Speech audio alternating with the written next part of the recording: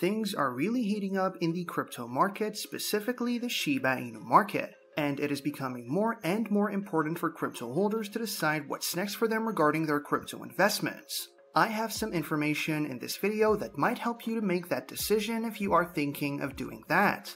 So make sure to watch this entire video. Disclaimer. Right now, it looks like the crypto market is collapsing on itself, and all of this kind of started in 2022. 2021 was the year when the crypto market exploded, with many people making lots of money. But 2022 came, and not only did prices start to drop, but crypto companies started collapsing as well. Worse still, companies like FTX were being investigated for engaging in fraudulent activities. But in all of that, Binance always stood tall, even coming to the rescue of many a crypto project. So many probably thought that Binance was doing everything by the book. However, the last couple of days has proven that to be false. Binance and its CEO CZ are being investigated for misappropriation of customers' money and other fraudulent activities. Considering that Binance is the largest exchange in the crypto market, this entanglement does not spell good things for cryptocurrency, and the bad things have already started to unfold. Binance US, the US affiliate of Binance, has mentioned that it will be putting a stop to dollar transactions on its platform. This is because the United States Securities and Exchange Commission has called for the freezing of its assets. According to Reuters, in a subsequent filing on Tuesday, the SEC asked a federal court to freeze Binance's US assets, including customer assets that total more than $2.2 billion held in crypto and some $377 million in US dollar bank accounts, according to the agency. The SEC expressed concern that the company could move those funds offshore. Binance.US called the motion unwarranted. So if you are a US customer that has your dollar-backed assets on Binance.US, you have till Tuesday to withdraw your funds before they are gone forever. These are scary times for crypto holders everywhere, and once again they have gotten even scarier. Binance is not the only exchange that is implementing scary changes. Robinhood has also been doing scary things. Just this past Friday, it announced that it was delisting 3 cryptocurrencies from its platform. This also has to do with Binance's issues with the SEC. Some tokens were identified as securities in the Binance lawsuit and also the Coinbase lawsuit.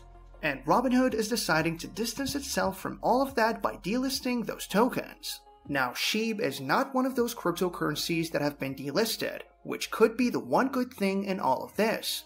However, let us not forget that Binance is still the largest whale. I'm not just talking about Binance being the exchange that holds the most SHIB tokens. Binance is actually the wallet with the most SHIB tokens, aside from the burn wallet. And with all of this happening, it's anyone's guess what that means for SHIB. Interestingly, Binance became the largest SHIB whale by coming to the rescue of a failing crypto exchange company. As I mentioned earlier, Binance was really on it, buying up struggling companies and offering loans to those that needed it.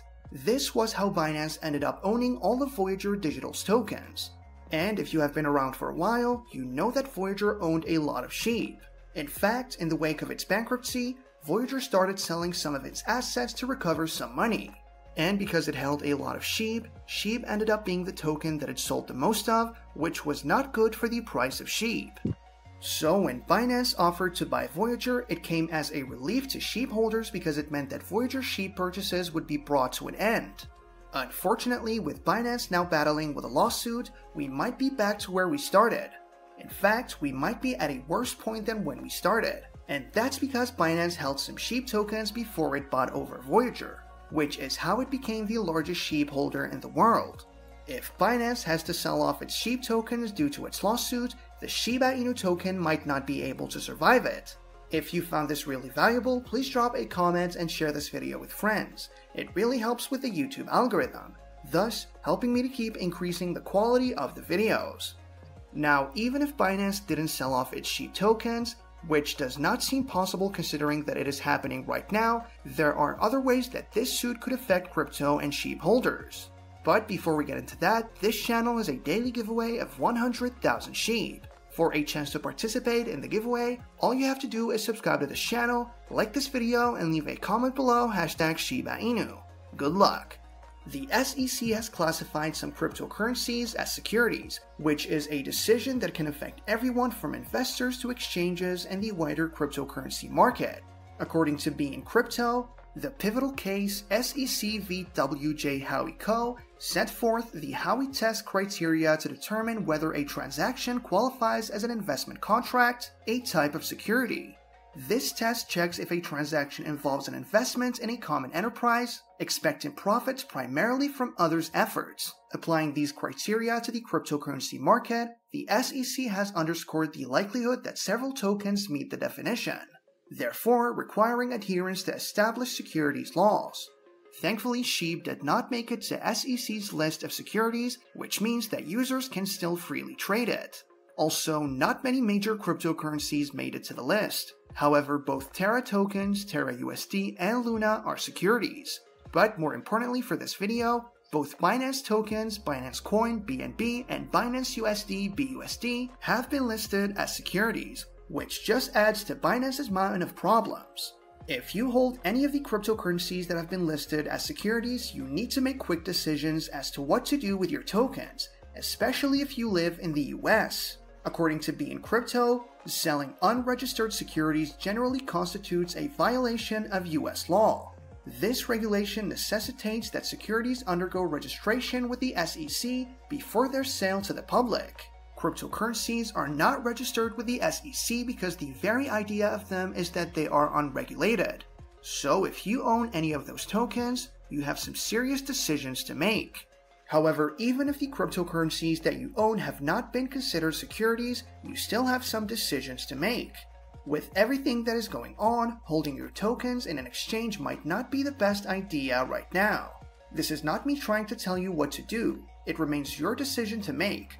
But if Binance could get into trouble for fraudulent activities, it doesn't seem like any crypto exchange platform is safe. So you might want to start considering moving your tokens out of exchange platforms and into a cold wallet. Of course, the Shiba Inu cold wallet would probably be the best option. But with that still in the works, currently one of the best options would be a Ledger wallet. Ledger is one of the most trusted hardware wallets out there. I must say Ledger is slightly safer than its competitors because it is built on a double chip base as opposed to competitors' single chip base. Simple interface might be the better option for someone who is new to using cold wallets. Nonetheless, I really think you need to consider moving your tokens into one. I'll leave a link to the Ledger cold wallet in the description below so that you can make your choice. Just so you know how serious this is, Da Vinci Jeremy, a popular early Bitcoin investor, thinks that leaving your tokens in exchanges right now is a terrible idea. This man urged people to buy at least $1 worth of Bitcoin 10 years ago, and has been making some of the smartest crypto investment decisions since then.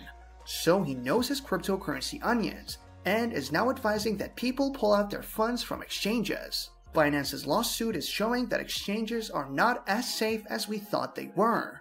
So do your research and come to your own conclusion. But make sure to really think about all that is happening and consider all the factors so that you don't lose your money when you still have the opportunity to save it. With that, we come to the end of this video. If you enjoyed the video, then please like this video and don't forget to leave a comment in the comment section. This really helps me with the YouTube algorithm. Also, please share this video to as many people as possible. Let's get this news out there.